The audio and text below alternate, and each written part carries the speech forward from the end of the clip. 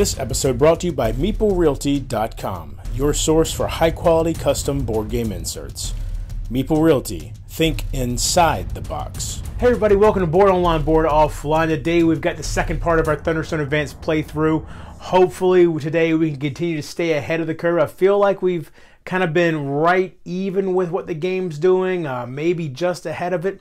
But as I know from previous plays, in the solo version of Thunderstone Advanced, if you really don't keep ahead, the game will start to snowball on top of you real fast. So, without anything else, let's get back down to the board and see what's going to happen next. Oh, and by the way, as with all my playthroughs, it's entirely possible I'm going to make some rules errors. By all means, point them out in the comments section below, and I will address that when the time comes. And hopefully, if you point out before my next video comes out, I'll be able to make some corrections. Anyway, here we go. Let's get back down to the game. All right, so here we go. Let's see what we got now. We've got 3 regulars, the healer, 4 regulars, the healer, and a torch. So that puts us at 1, 2, 3, 4, 5 physical attack. And 1 light, which comes close to this guy, but not quite enough. Meanwhile, if we go to the village, we only have 2 gold. This is not a particularly good situation. Hold on. You know what? So we've got 1, 2, 3, 4, 5 physical attack, 1 light, and if we use this, that'll be 2 light. And for the Chirag, we need 5 light and 5 attack and 2 light, because it's in that spot there. So yeah, I think that's what we're going to do. So we'll go to the dungeon and use that experience right there to add to our light, and that is just enough to take out the Chirag. I assume that's how we pronounce it. Gives us 1 experience point. Let's see what we get. Another yellow experience point. All right, and then let's move this down.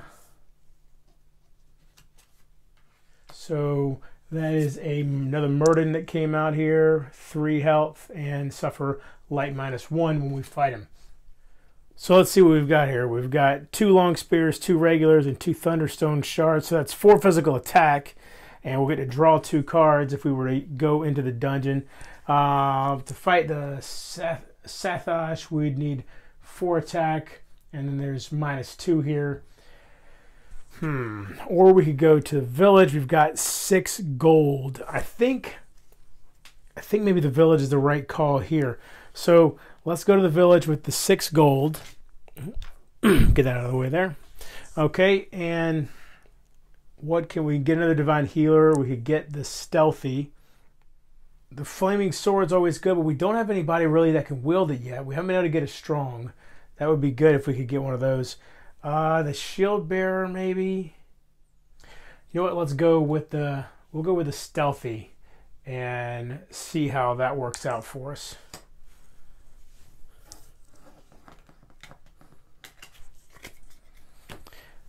These move down. All right, so the dungeon is full now, and we've got a bandit taskmaster who has 7 health, and global, you must use all dungeon abilities if possible, and then as a battle effect, place 1 weapon and 1 item on top of your deck.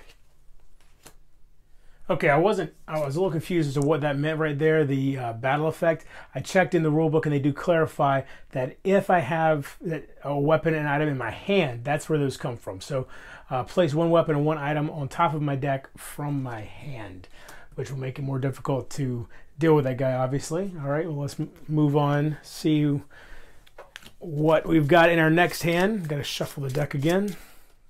All right, so we've got 2 monsters. Now they both have trophy effects. So let's see. Add magic attack +1 to each wizard. Well, I don't have any wizards in my hand, so that doesn't do anything. If there is darkness in this rank, add physical attack +2 to each thief. Well, again, I don't have any thieves in my hand either, so those aren't going to do anything. So regular, we've got 2 regulars, a torch, and the village jack. All right, looks like I think we're going to have to go to the village because Yeah, and so unfortunately that does mean that our first monster is going to escape, it looks like. But hopefully we can recover quickly from that. And now I think we go to the village, and then we're going to use, so we've got 6, 2, 4, 6 gold there, and we'll use the village jack's ability to destroy this regular to get, I'll gain the 2 gold. Then it'll put me at 8 gold so I can get a strong and put the strong in, because I think we definitely need to get some kind of a fighter in there. And let's see, physical attack +3. You cannot level up a regular into this card, which I didn't do. I destroy the regular to get 2 gold. And then spoils, discard 4 XP to level up this hero. Okay, so that's how he levels up. He levels up after winning a battle. And then the Sathosh does escape right there. That is unfortunate, but it's going to happen. All right, now we've got the Bandit Killer battle. Place 1 item on top of your deck. Okay, so that's what these guys do. Is it looks like they do a lot of taking stuff out of your hand to make your hand less effective. So what do we have here? We've got 3 regulars and a long spear and 2 Thunderstone shards. All right, so that's basically 4 physical attack. Now, and I can draw 1 card. Got the Murden here. 3, and then 2 darkness. Oh, you know what though? Let's say if I manage to, oh no, I do have to suffer light -1.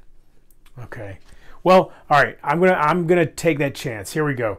We're gonna go to the dungeon. So right there, that's 4 regular attack. This long spear is attached to that regular, which allows me to draw a card.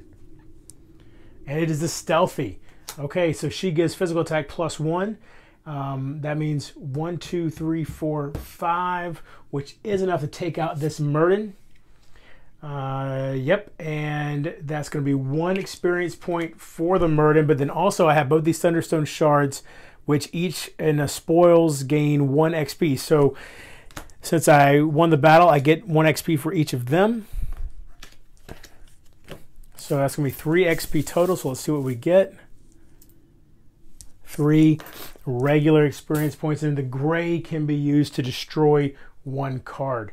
All right, and then we're going to move these down, and what do we have here? A Bandit Warrior. Global ability, you must use all dungeon abilities if possible. All right, so we've got 1, 2, 3, 4 physical attack. One of them is a long spear, and we have 1 light. And remember, he helps thieves, but we don't have any thieves in our hand right now. All right, so 4 physical attack and a light. But I don't think that's going to help us at all here. There's nobody that we're even close to. So I think we have to go to the village again. So we're going to go to the village. And we've got the 6 gold there. And what are we going to... I think between the Thunderstone shards and the strong that's in our deck now, let's go ahead and get a flaming sword so we can have that kind of rotating through the deck. Hopefully we can link it up with somebody that can use it. And then let's upgrade our Divine Healer. I think I'll keep the yellow one because we're going to need, do we need 2? We need 2, not 3. Okay, we need 2. So that's why I'll keep one of those, and 1 gray and 1 yellow there. So the Divine Healer is going to upgrade, and he becomes a Divine Chaplain. He's now physical attack +2, add physical attack +1 for each disease and monster present, and in the village or dungeon, draw 1 card. All right, now unfortunately that does mean that the Kulova has escaped, and we've got another Sathosh that is moved into rank 4.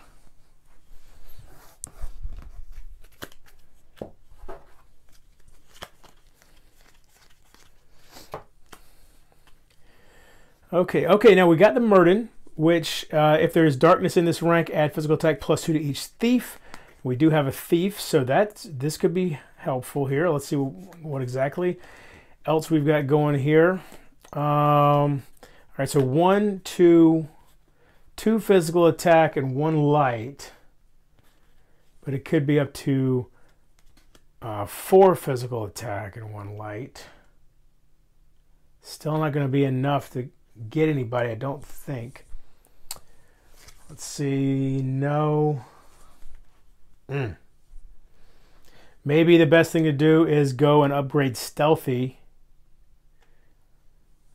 Upgrade her into level 2 as well. I think so. I think that's what we're going to have to do. Okay. So go to the village. We've got 2, 3, 5 gold. I do have the village jack. I'm going to sacrifice this regular with the village jack for 2 more gold. That gets me 7. And I'll get the paired swords with that. And then let's upgrade Stealthy.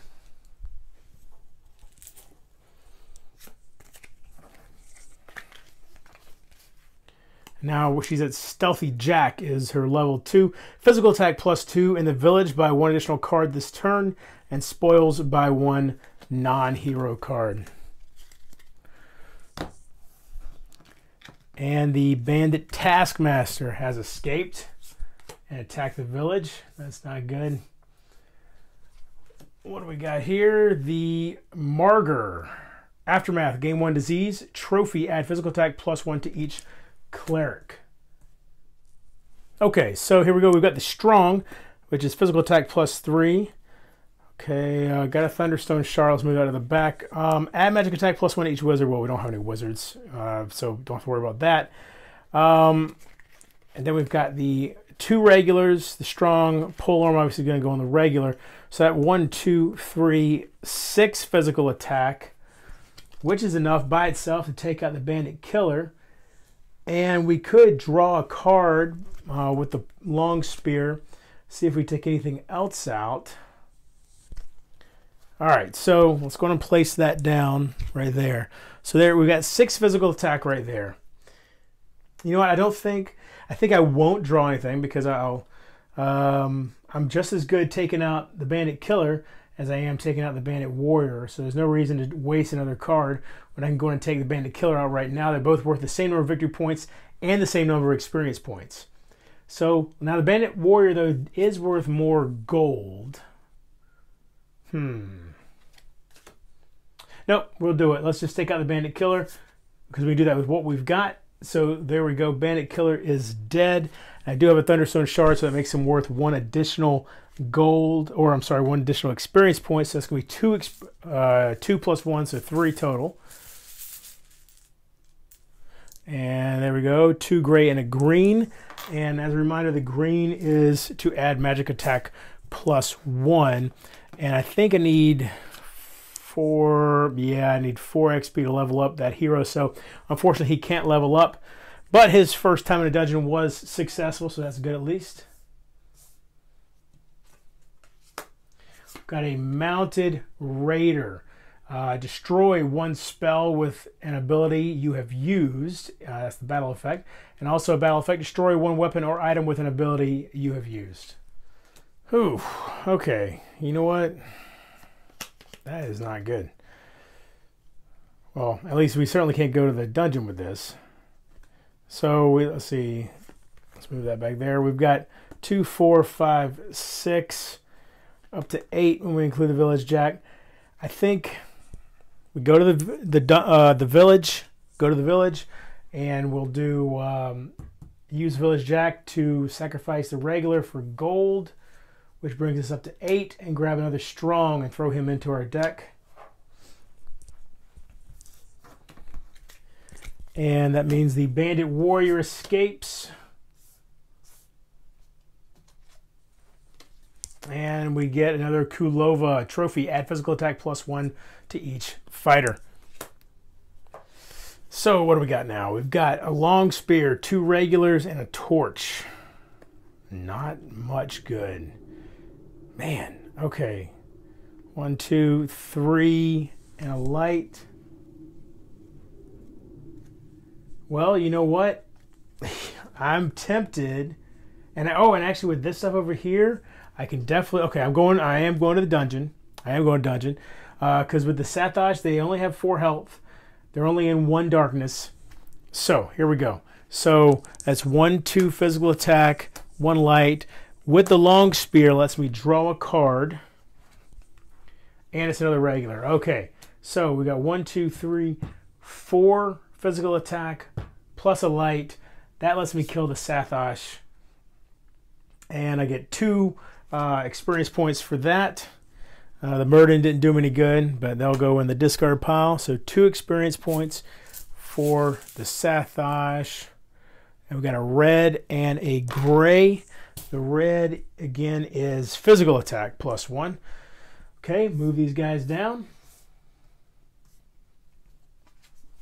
Got another Chirag, immune to magic attack, and add magic attack plus 1 to each wizard. No wizards in the game, so that doesn't matter. Okay, let's see. Divine Chaplain does have 5 strength, which means he's got enough to wield the paired sword, so that's good. Move the Chirag to the back because he can't do anything. And of course the paired sword and the flaming sword show up at the same time. All right. Oh, you know what? Y'all, I apologize. I'm going to go ahead and do this because I completely forgot. That's the whole point of the paired swords. When you buy this card, you may place another copy of it from the village into your discard pile. Let me go in. I'll put it in my discard pile now. So I'm getting penalized a little bit for being careless, but at least I've got it now. Oh, you know what? Let me get rid of these. Man, y'all, sorry. What am I doing? What is going on here? Okay. So back to my hand. So we've got the physical attack plus 2 and physical attack for each monster present, disease monster. So right now the cleric has 2 plus 1 for the Chirag, plus 4 for the paired swords. So that's 2, 3, 7. And then we've got the regular, the flaming sword's not going to do anything. So let's go and move that to the back. So that's going to be 7, 8, and light. 8 and a light. Definitely going to the dungeon. So let's put that down real quick. There we go. 8 and a light. And we can get this guy. Yep. We could get this guy. He's worth 4 experience points. I think that's what we're going to do. So battle destroy 1 spell with an ability you've used. Well, I don't have any spells, so that's good. And battle destroy 1 weapon or item with an ability you have used. Now, I'm not using an ability, right? So I think that my paired swords are safe. Anybody watching this, if I'm reading this wrong, if I'm mistaken on how this works, let me know and I'll try to fix it in a future video. But I'm pretty sure my paired swords are safe because they don't really have an ability that I'm using, unless physical attack counts as an ability, but I don't believe it does. So I'm not going to destroy them right now. I have defeated the Mounted Raider. He's going to go in my discard pile, and he's worth 2 experience points.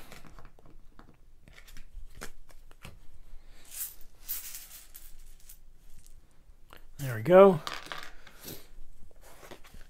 All right, and I think this next one will be the last hand for this video. Let's see what we got here. Another martyr. Okay. All right, so for the final hand, we have a very stacked hand. I'd say it's safe to say we're going to the dungeon. All right, so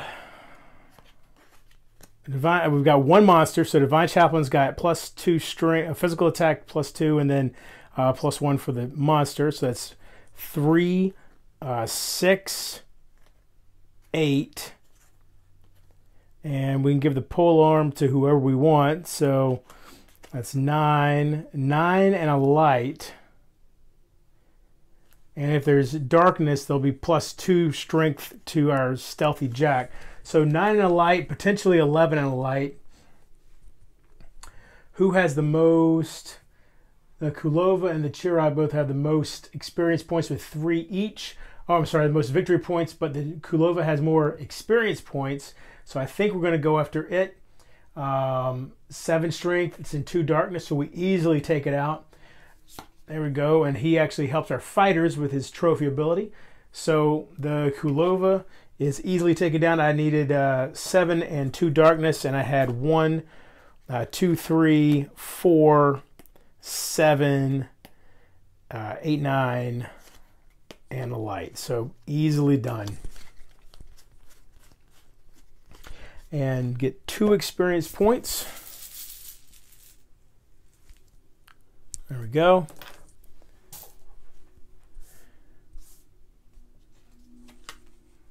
Bandit Taskmaster, there we go, he's back out. The last one escaped, hopefully we can take him out. Now I will say that that hand was so stacked that I'm a little concerned with what's left in the deck, but we'll see how the rest of that deck goes as we work our way through it. Let's go back up top. Okay, so there you go. I feel like we're doing pretty well so far. Hopefully that last hand didn't deplete my deck of most of its power. So when we get back for part 3, I really hope that I'll be able to continue knocking these monsters out at a pretty good rate. I feel like focusing on that strong is going to be a big part of this, since he can upgrade in the dungeon as opposed to having to make a village trip. Because at this point, every time I make a village trip, monster is going to escape from the wilderness. So we'll see how that all works out. And yeah, so I hope you enjoyed this video. If you did, please give it a thumbs up. If you like my channel, please subscribe. And until next time, if you're bored online, bored offline.